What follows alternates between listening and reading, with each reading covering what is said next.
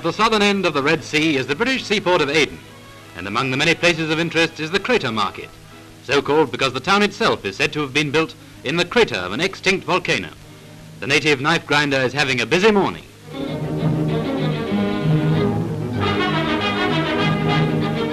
Transport is by camel or camel cart, a crude three-sided box on wheels that makes the tall beast look even taller. And when they do things in a big way, they run to a camel caravan.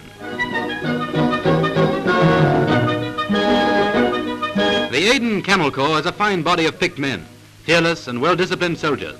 But they say the sergeant major's just like all the other sergeant majors, if you know what they mean.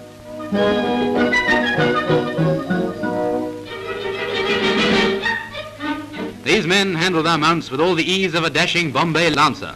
In fact, they form a valuable outpost of the Bombay Corps, quartered over 1,500 miles distant across the Arabian Sea.